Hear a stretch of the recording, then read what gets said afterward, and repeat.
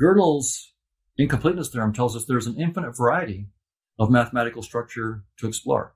Infinite. It's endless.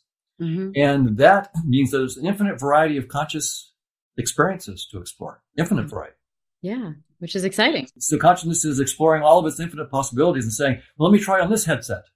And maybe, 3 dimensions of space, 1 dimension of time, which is what we've got, is a fairly rudimentary. We think of ourselves as sort of the exalted. If we could look at the big picture, we might realize, no, this is a particularly simple headset. Try the 50 billion dimensions headset. Right. You think that chocolate tastes good?